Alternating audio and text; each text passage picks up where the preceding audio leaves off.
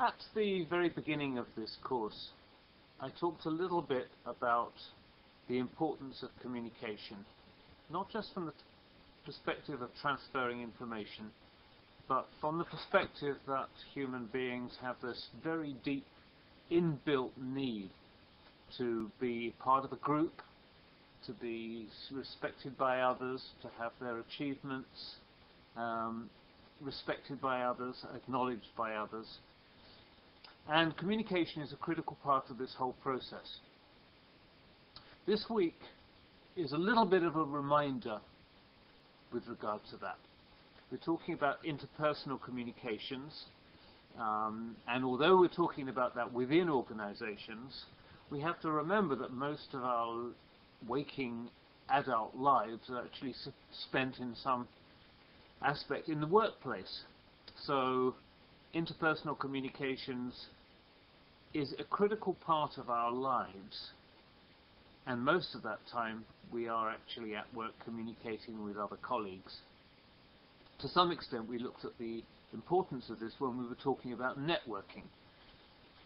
But from that perspective we were looking at increasing the efficiency of our working lives as a function of generating communication channels outside of those that were prescribed. In the interpersonal communications we're talking about now, we're talking really about fulfilling the vital role that interpersonal communications plays on us as functioning human beings. This is not necessarily related to the efficiency of our workplace environment with regard to obtaining or using information. This is about a much deeper personal need that human beings have.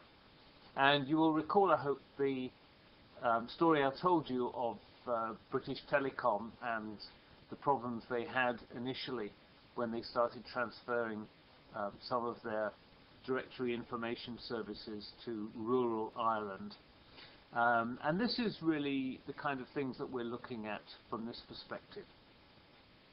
Now, very much related to this is a discussion also about the efficiency of leadership, because leadership and communications are intimately related. Sure, there are good leaders that do not have particularly good communication skills, and if they recognize that, they might make up for that by other techniques. For instance, having upper management at their side to essentially be their mouthpiece. But all this is pretty unusual. If you're not an entrepreneur actually creating your own business environment, in other words, if you are climbing a management ladder in an organization, then interpersonal communication skills are absolutely vital. So some of the slides that follow are a reminder of the kinds of things that contribute to effective interpersonal skills.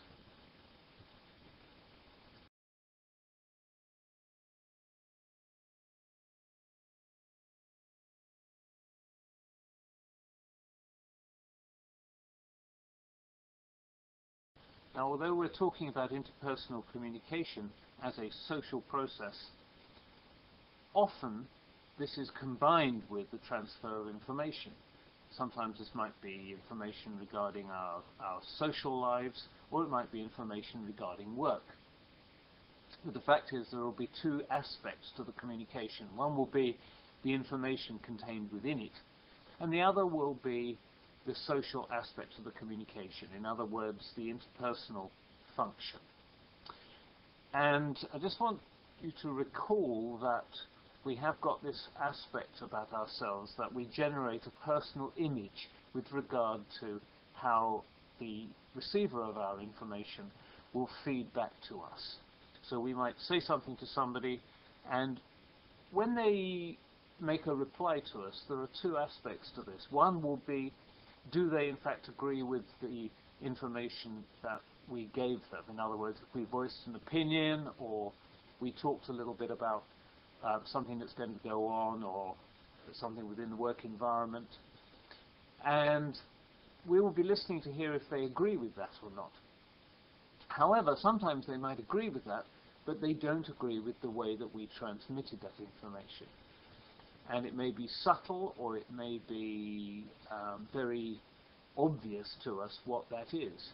So if we were in an environment where we had to tell employees or colleagues about some rather negative aspect of the organization, perhaps there are some changes that we really know are not going to be received terribly well, but it is our job to communicate them, then we have to be particularly careful with regard to how we do it. And there will be aspects of this where people will disagree with the decisions made. I mean, the information will be there and it'll be for everybody to see, but people will not be comfortable with the content. What we don't want them to do, of course, is to be uncomfortable also with the way that it was transmitted to them. So under those circumstances, we have to be particularly careful about the techniques we use to transmit that information.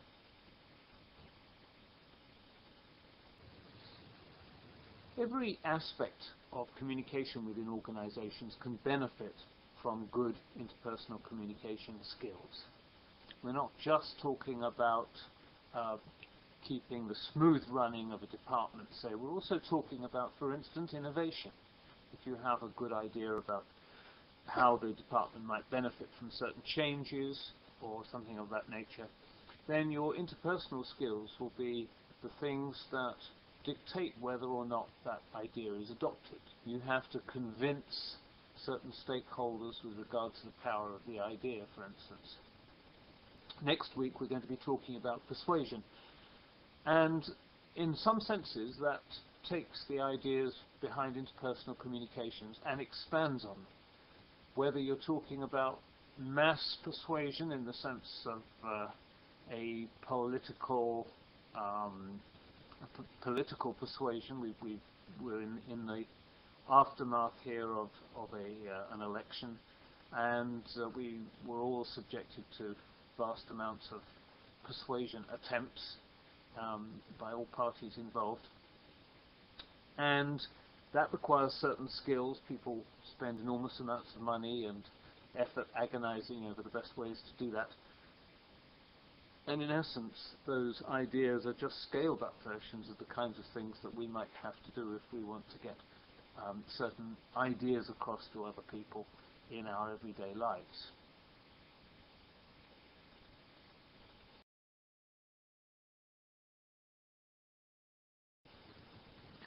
We are all creatures of prejudice, and it is naive to think that we're not.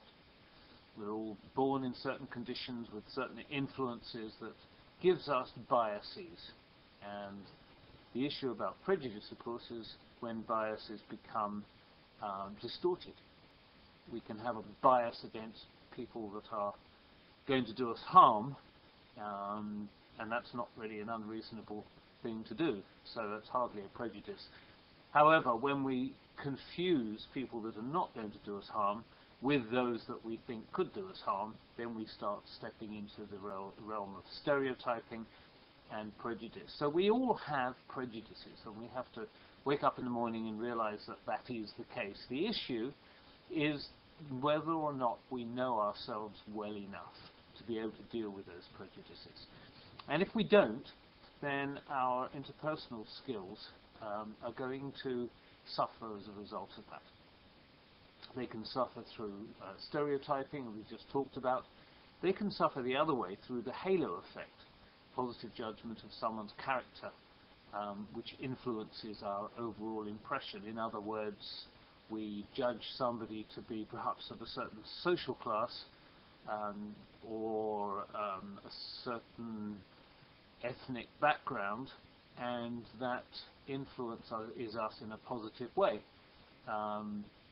Since, although I happen to be American, although I'm perceived initially by people as being English, there are certain quite positive assumptions that people make about me from time to time that are really totally unreasonable. In other words, they don't know me well enough to be able to say, oh, he's English, therefore he's trustworthy, or he's English, and with a voice like that, he's bound to be intelligent. These are things that people really don't have the right to make assumptions with. So, as well as the negative aspects of bias, there are also positive aspects of bias.